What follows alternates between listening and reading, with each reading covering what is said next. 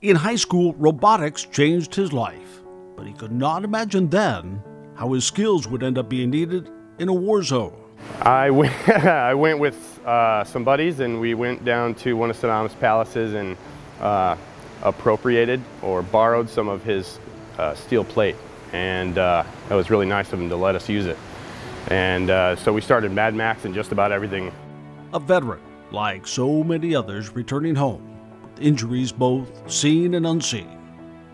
But he's about to turn those talents into a way to heal, to try to build a future, as he takes us to the heart of his story.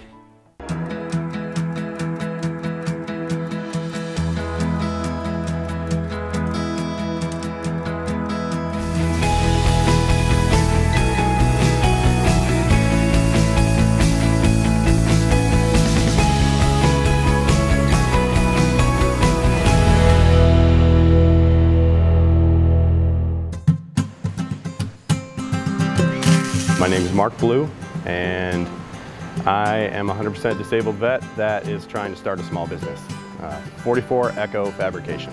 Marc's passion for figuring out how things work, coming up with solutions to problems, started young. As a kid, I always had that interest. You know how kids sometimes take things apart? I love taking things apart. It's just basically, I mean, my family members would just bring things to me and let me take them apart, and that kind of made it grow. By high school, robotics changed his life.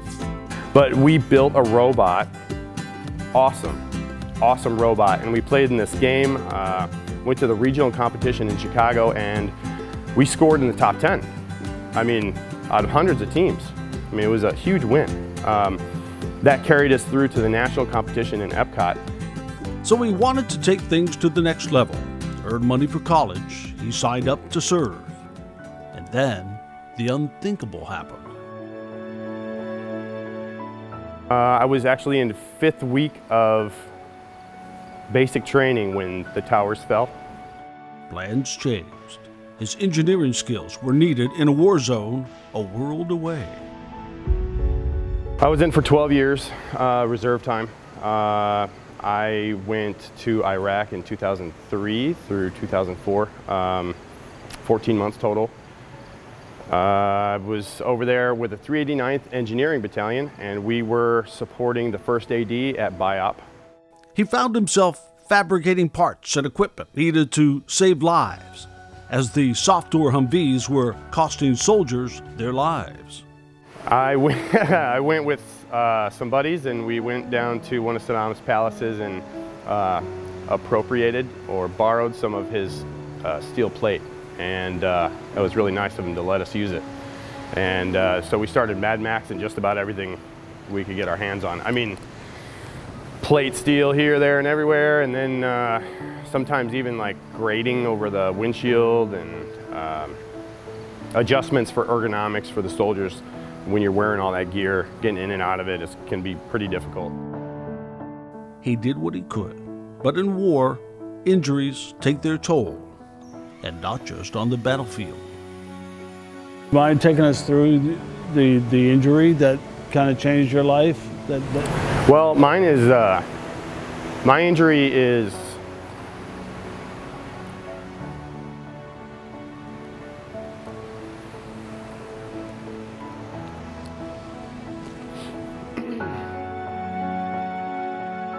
it's all right, we don't have to go there if you don't want to. No, I mean, I'll try to get as close as I can. All right? Yeah.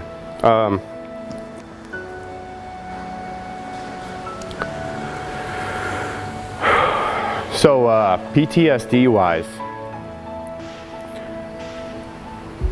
I think like most of the guys that were over there, guys and gals, I didn't come back the same. Heightened sense of awareness and edginess, jumpiness, bad dreams, difficulty, you know, interacting with people, big crowds, stuff like that. Unable to work due to severe panic attacks, he found himself immersed in the growing tragedy of suicide among veterans, some of his friends among them. He stepped up to spread the word of help and hope until losing his own dad nearly sent him over the edge. My dad's having problems.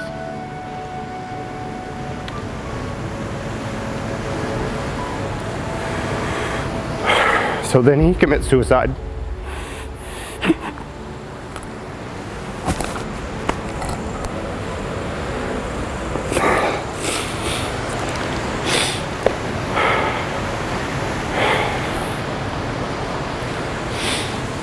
That kind of sent you over an edge, I assume.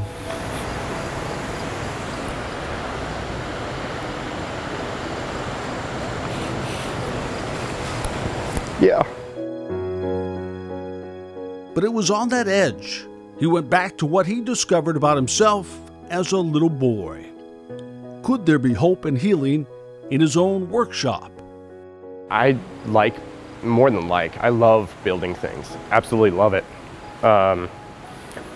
It's about the problem solving. It's about thinking outside the box. Yeah, I don't know. Part of it is it probably takes my mind off of all of my other troubles, you know, and then at the same time, at the end of the day, you've got something to show for it. Hopefully, you know, if you did your job right. Gives your brain something to focus on, to figure out your own little mystery that you got to figure out how something works. Absolutely. Helping neighbors, working with wood, and at some point steel. Not for Humvees, but for everyday life. Building a business, building a future, powered by his past. So when wintertime comes and the wind's howling through here, I assume it's going to be a little chilly. Yeah. Yeah, it's it's gonna be pretty cold, but I guess I guess I'm gonna learn how to be uncomfortable, I guess. Get comfortable with being uncomfortable. Except for the guy who has had his share of tough breaks. A warm surprise has arrived at his shop on this day from a company founded by veterans so many years ago. The third generation now finding ways to honor vets today. Mark, Kevin with Peterson Plumbing and Heating. How you doing? Oh, hi, Kevin. We're celebrating our 75th anniversary this year, and oh, wow. What we're doing is giving out some gifts to there's people such as yourself, and what we'd like to do is offer you heat for your garage for the winter months.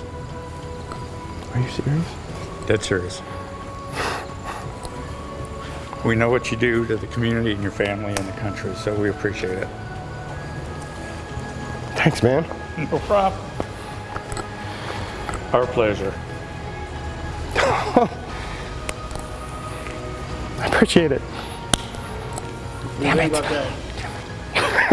that? No, that's huge. That's.